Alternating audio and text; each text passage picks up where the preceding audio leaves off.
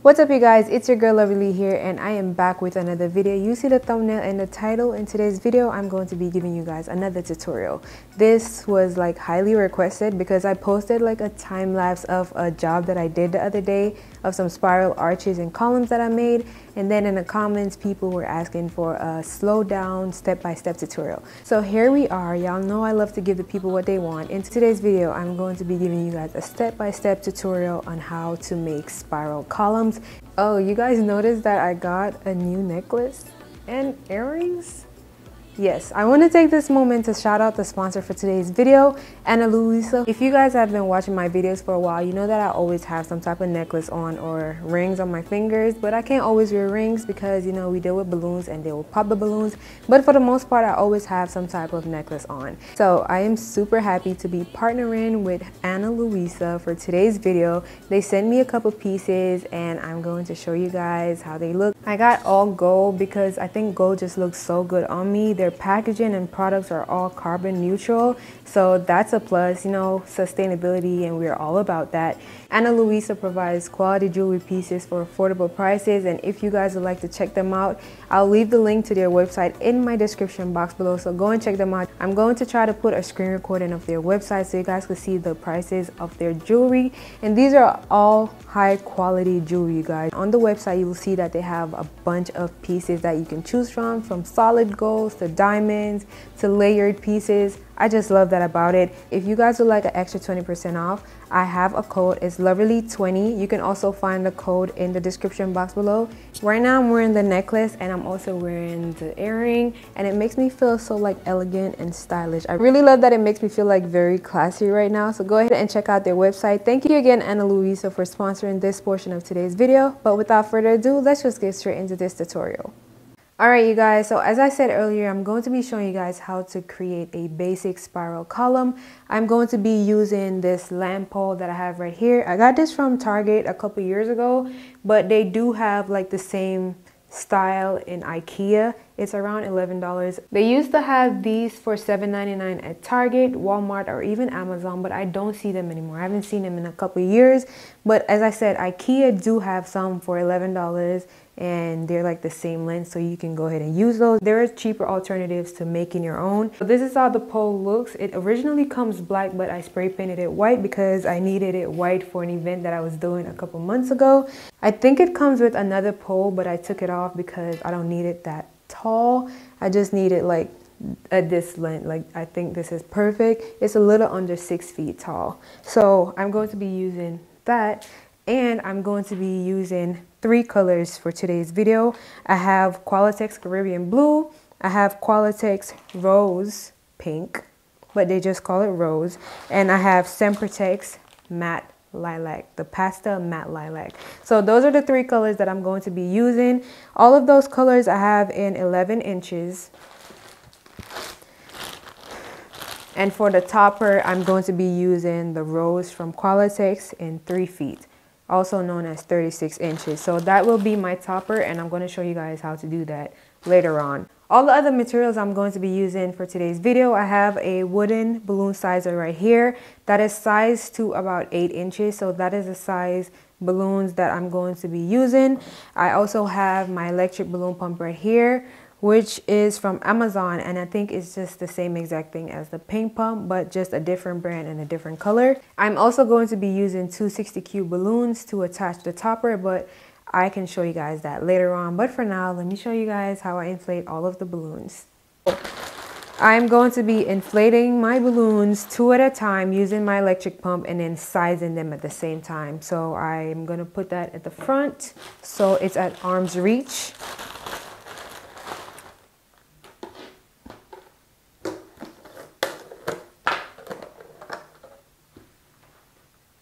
So when you're making columns, it's easier to inflate your balloons 2 at a time.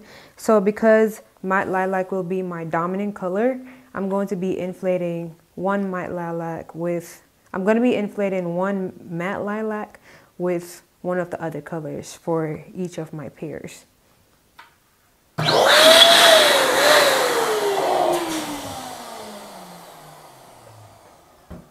And I'm going to be sizing it using my wooden sizer right here.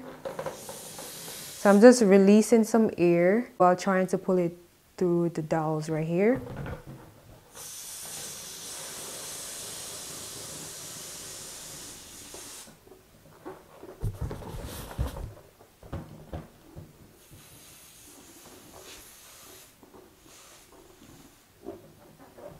Okay, so this is my 8-inch balloon, and I'm going to repeat the same step for this one.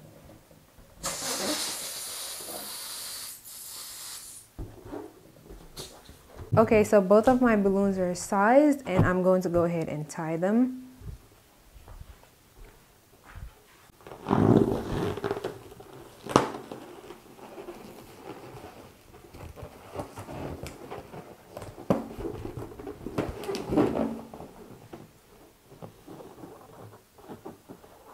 So here's a tip. If you're doing columns for outdoors, you do want your balloons to be a little bit soft. You don't want them too stiff. So I will inflate them all the way and then start to release some air. That way your balloons aren't as stiff and the sun won't pop them.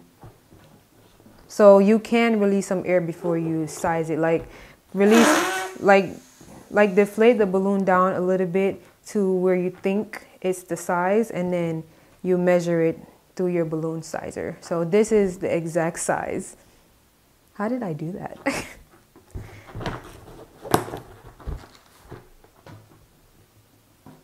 And this is also the exact size. So maybe because I used to eyeball them all the time and I just started using a balloon sizer, but for the most part, I've always eyeballed these. I've never really used balloon sizers like when I first started. But if you can get a balloon sizer, it really helps because it'll ensure that all of the balloons on your columns are the same exact size, and that's what you want. If your balloons aren't the same size, then it won't look too even. It will look like weird.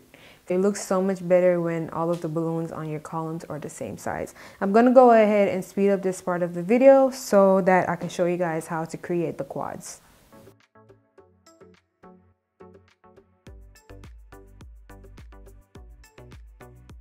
Alright guys, so I have all of my pairs inflated. I will let you guys know the amount that I inflated or I used for the overall column. I'll just leave it right here, or I'll just let you guys know at the end of this video. So matte lilac is my dominant color, so that is why it's attached to each of the other colors. And to make a quad, you'll just be wrapping both of these together.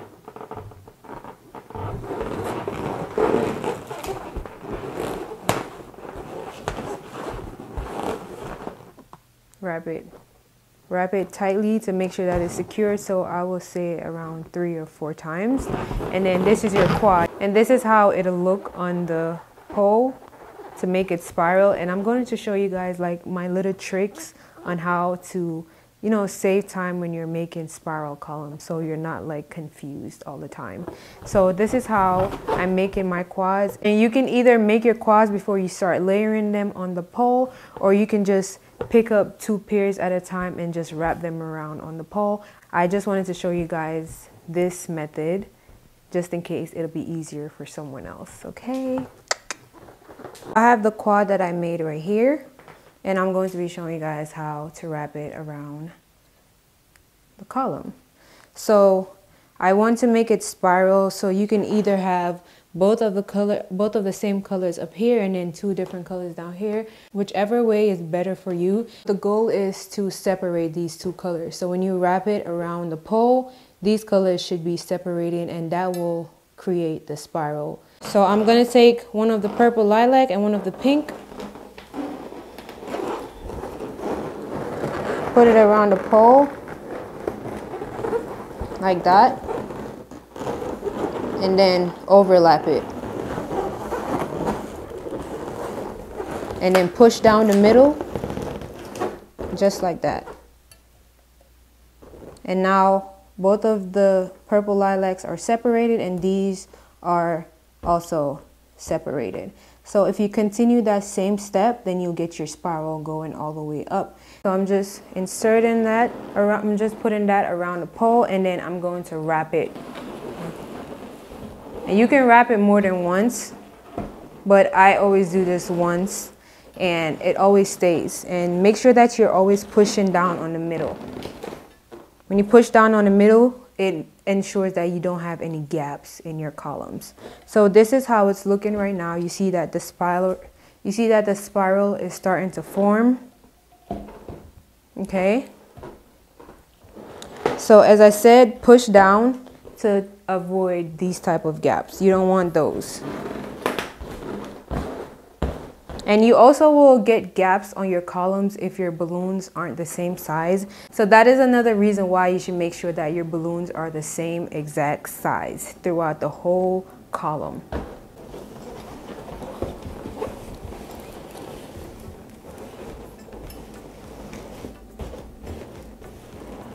Always make sure that your balloons are lined up before you push down in the middle, because pushing down in the middle is basically securing it in the spot that it's in. So just always make sure that your balloons are lined up and going in the proper direction before you start pushing down in the middle.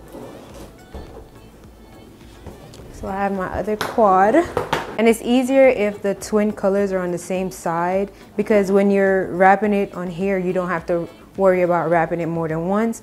Also, because you're creating a spiral design, your pattern will start to move. So it's okay if you just pick up your pole and just twist it, just to ensure that you're not walking around the whole pole while you're creating. You just want to stay in one spot. Just lift up your pole and move it.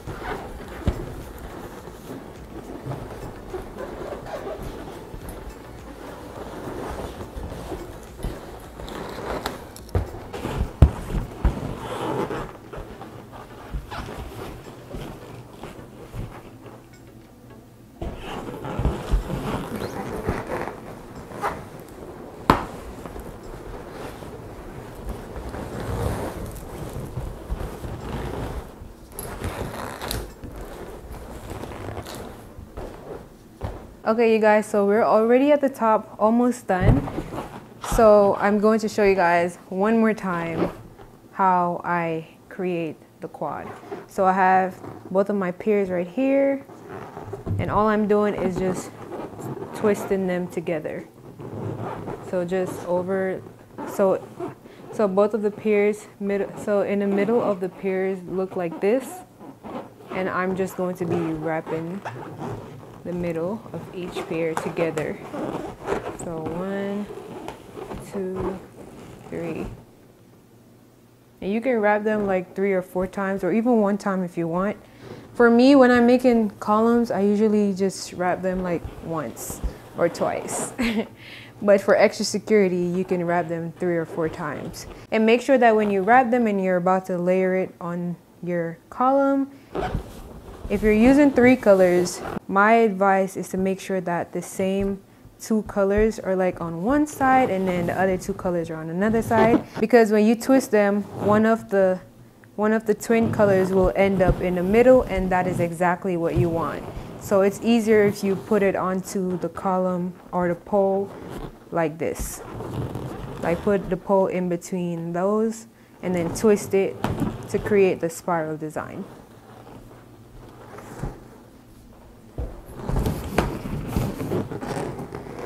So put in the pole between the lilac on my left and the pink on my right. Just slide in the pole right in between, like that, and then wrap in.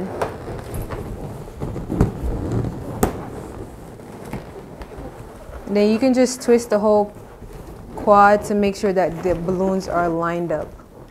And then you push down in the middle to secure and also to get rid of the gap in between each quad.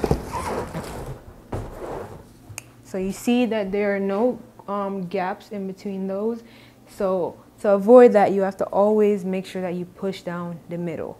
So I have one more quad left to put on the top, and depending on the type of pole that you're using, you're going to have to like put a balloon over the pole just to make sure that the sharp edges on the metal don't pop your balloons. So I think most of the poles that we use for columns, they always have a sharp edge on top. My advice is just take an inflated balloon and just slide it over the pole. And this will prevent your balloon from popping. So that is how it looks when I put the balloon on there. This way you don't have to worry about the metal popping your balloon.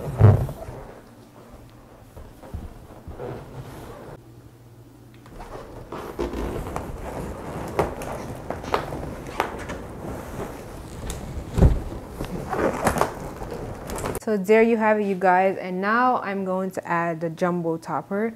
Most people always have a topper. You can use a mylar, like a character mylar, or a jumbo balloon with writing on it, or just a plain jumbo balloon. This all depends on the type of event that you're doing. For today, I'm just going to be using a jumbo Qualitex rose pink, and this is in 36 inches or 3 feet, whichever way you want to call it, but these are 36-inch balloons, and I'm going to inflate it like super big. I don't think I'm going to be inflating it to 3 feet, but I'm going to be inflating it like big. I'm going to be inflating it bigger than the circumference of the column. So I usually just eyeball it. I don't use like a balloon size or anything for this one. Whoa. All right, you guys, so here is the topper. I think this size is perfect for this column. So I'm gonna go ahead and tie the neck.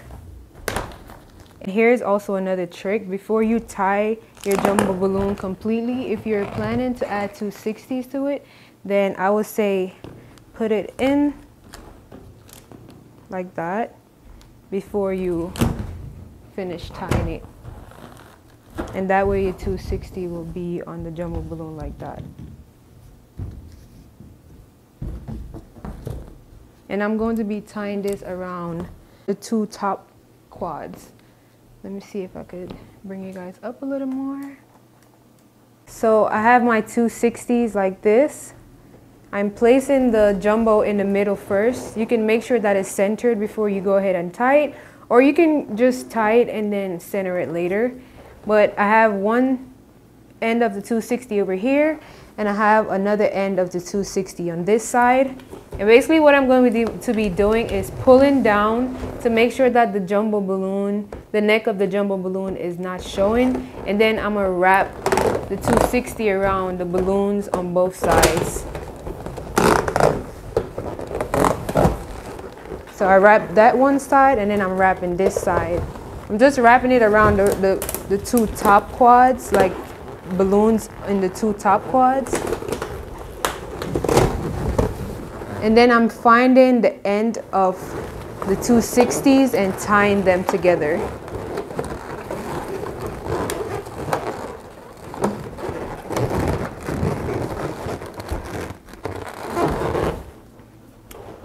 And then it's secured.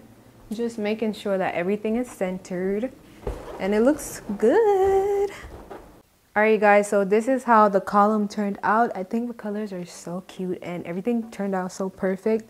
If you guys enjoyed this tutorial, please let me know that in the comment section down below. If you think the tutorial was helpful, if you think my instructions were clear enough, let me know as well in the comment section below. If you guys aren't subscribed to my channel, go ahead, hit that subscribe button so you can join the fam. Like, I don't even know why you aren't subscribed right now. Go ahead and hit that subscribe button. I'm gonna give you 1 second. thank you. Also, leave me a like on this video if you think this tutorial was helpful. I want to say a big thank you to Ana Luisa for sponsoring today's video. If you guys would like to check out some high quality jewelry pieces for an affordable price, go ahead and check out their website. The direct link to the website will be in the description box down below.